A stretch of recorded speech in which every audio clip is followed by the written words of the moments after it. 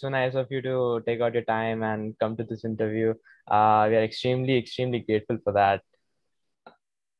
Hey Uh, Abdullah, it's a pleasure to be here. yeah. So basically, I would like to know firstly, like, more about you, as in, um, everything about you, basically. If you could just Hmm. shortly introduce yourself. Yeah, okay.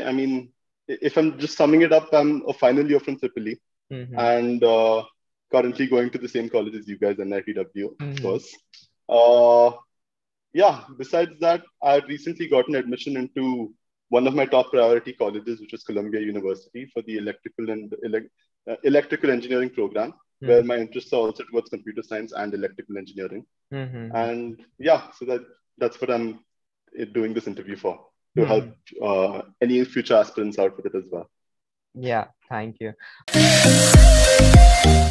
So like starting with the interview, the first question would be like, why specifically did you want to pursue masters? As in, how did you choose your field? How did you go about this whole process? Which university or program did you finalize, or are you just still waiting for some results or something? And what is going on?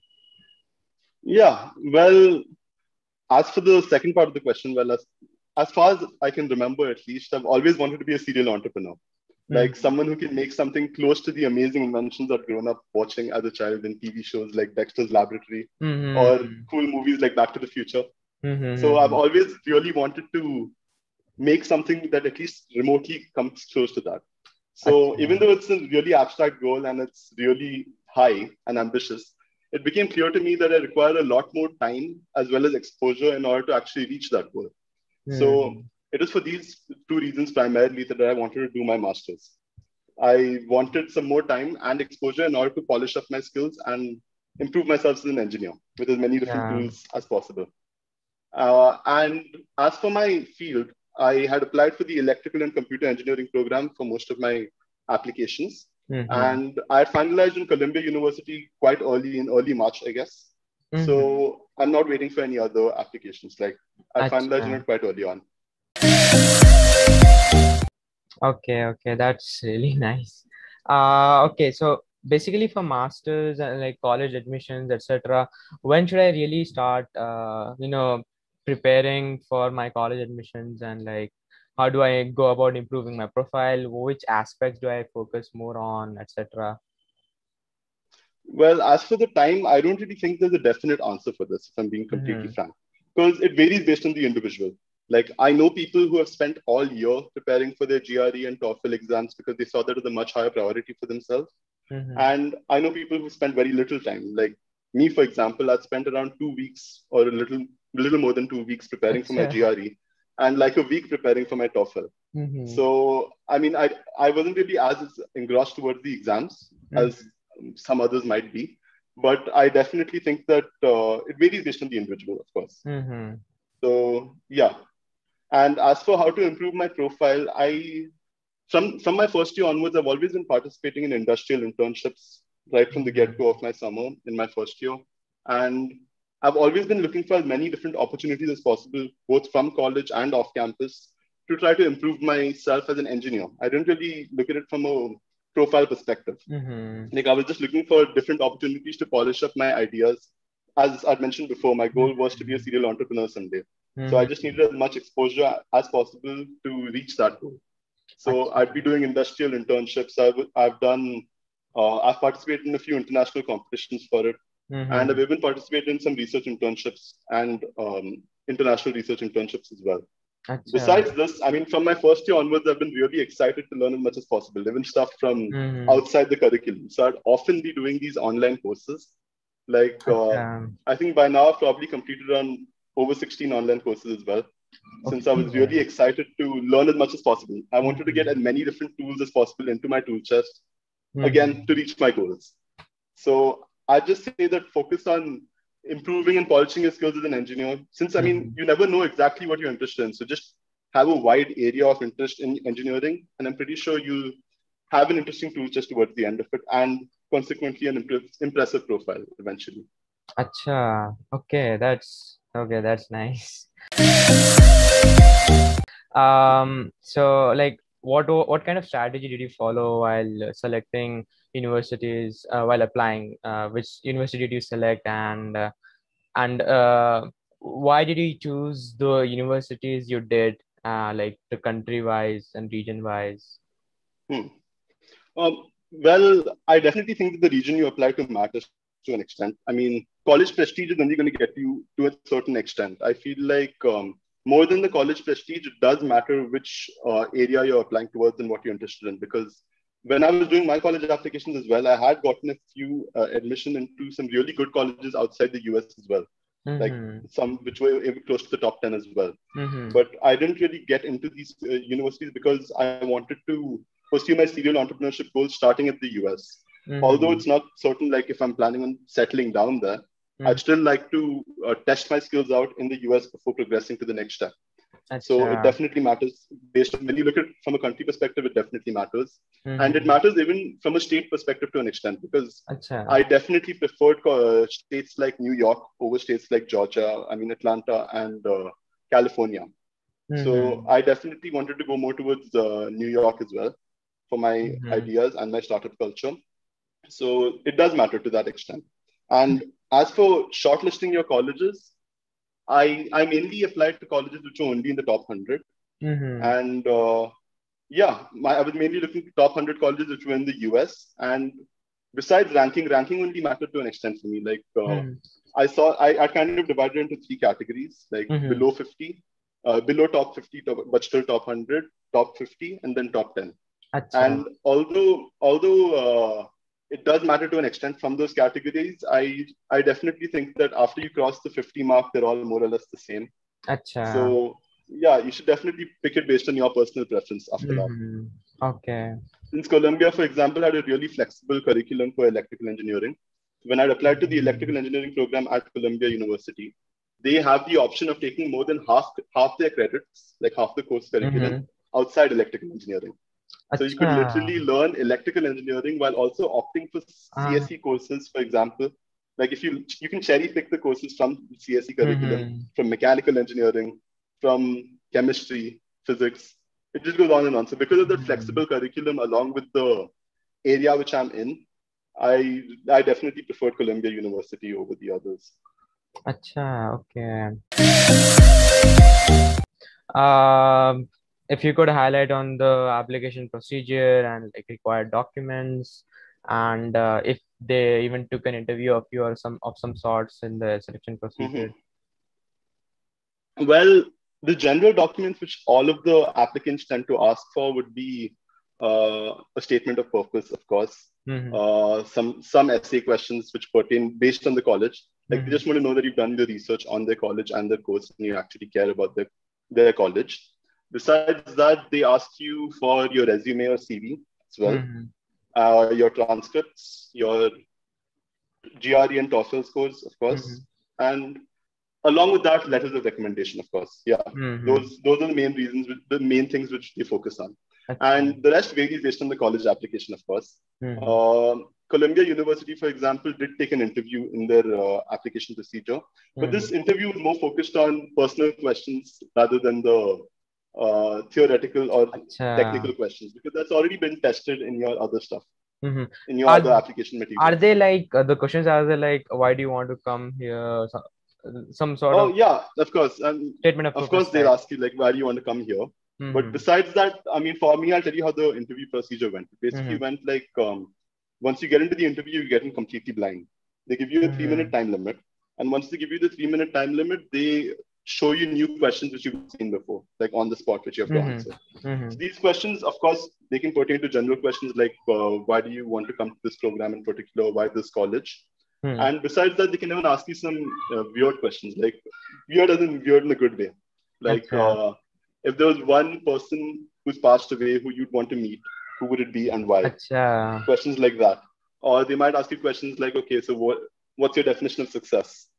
Or stuff Okay. like that. Mm-hmm. So, I mean, they can ask you just the most arbitrary questions, and it's more of a test to see how you present yourself more than anything else. It's not like Mm-hmm. I mean, I'm not sure about it, but I don't think that they'll decide based on whether someone's given the right answer for something. They just want to know your personality so you can express yourself in any way you'd like to. Acha. Okay. Yeah. And like, did you give IELTS or TOEFL, and why did you choose Oh, that one? yeah, I gave the TOEFL exam primarily because, like I mentioned earlier, my applications were more focused towards the US, and the few international universities I did apply to outside the US were accepting TOEFL as well. So it just seemed like the logical choice at that time. And like writing the essays for application purpose, how did you go about the whole thing?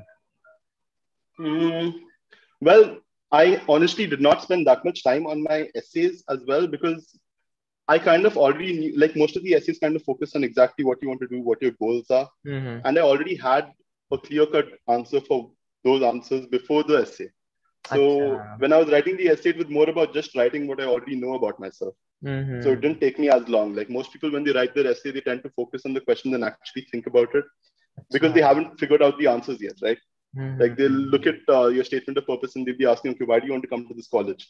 And a lot of people haven't really considered their reasons for why they want to do their master's before they look at their statement of purpose. So when they look at their statement of purpose, it takes them a long period of time to figure out exactly how to articulate themselves onto this text document. So because I had a clear-cut idea of that, I just kind of wrote the statement of purpose quite quickly. Okay. Yeah. That makes sense. And about these programs, how long are they, and then what's the cost range? Well, most programs are around 1.5 to 2 years in duration for the MS. More tending towards the 1.5 years duration. And the cost for these colleges definitely varies based on the college. Like Ivy League colleges in particular tend to cost a lot more than the other colleges. I think a good average, including living conditions and everything else, to have for 1 year of the college would probably be around 60,000 to 80,000, depending on the dollars, like $60,000 to $80,000, depending on the university and the area which you're staying in, because sometimes the living conditions of New York, for example, might be a little more expensive.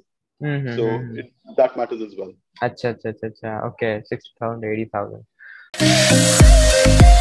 And obviously, like you need to apply for scholarships and stuff. So how do you go about that? And do you know anything? Oh, I actually didn't really go about the process of applying for scholarships because my parents had they had already had the intention of sending me to masters eventually. So they'd been saving up for me for my education for a really long time.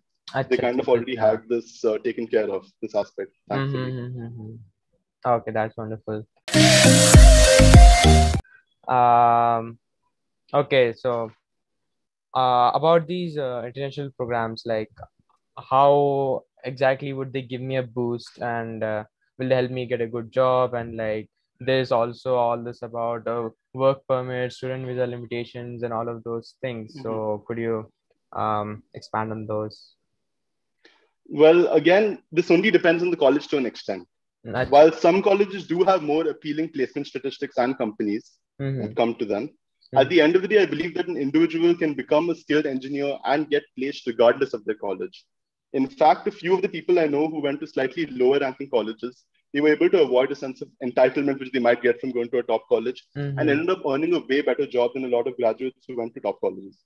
So they worked really hard despite going to some top colleges. I'm pretty sure you've seen some of the top CEOs, even when they came from Indian universities and went to slightly lower ranking colleges, they were able to make a name for themselves far more than the several thousands of people who might go to the top colleges in India, like from India to US. So, of course, it only matters to an extent. I feel like it does depend a lot more on the person.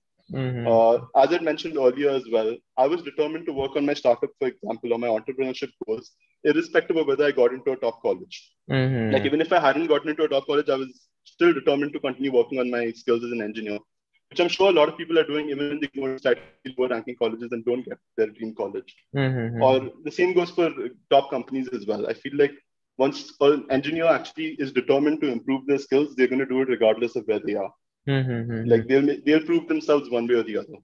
And as for getting a job in the US, you'll definitely have opportunities to work in the US and even participate in internships in the US, provided that you work diligently during your tenure during your MS and complete the required credits, which are given by your college.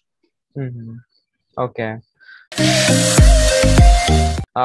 So any like suggestions or something for juniors and future aspirants? If you were to give. Yeah, I'd just like to take a moment to address all future aspirants on one thing regarding my application. Mm-hmm. Throughout my college life, I've seen a lot of students fixate on attaining specific achievements, such as the highest grades or the perfect scores in their respective classes, the perfect GRE score, Mm-hmm. publishing papers regardless of how passionate they are about the idea, and so on. Mm-hmm. Although these achievements do help the application to an extent, I'd Mm-hmm. just like to shed some light on the fact that during my applications, I was a low 7.0 with no publications. And Mm-hmm. the only thing that may have set me apart from the other applications was my eagerness to improve my engineering skills, regardless of these achievements. I've participated in internships as well as several online courses and clubs from my first year itself. Acha. And in order to come up with more engineering ideas in both electrical and computer science, I Mm-hmm. participated in a few international competitions as well to see how my ideas fare with respect to others. And Mm-hmm. I've also worked on research ideas, which I was passionate about only. And because of these research ideas, I was even able to consequently bag an internship at an international university. Mm-hmm. So I do believe that as long as you're passionate about your skills and you hone your craft without fixating on whether you'll actually get achievements to show for it, Mm-hmm. the right company or the right college will definitely, they'll take note of it. Mm-hmm.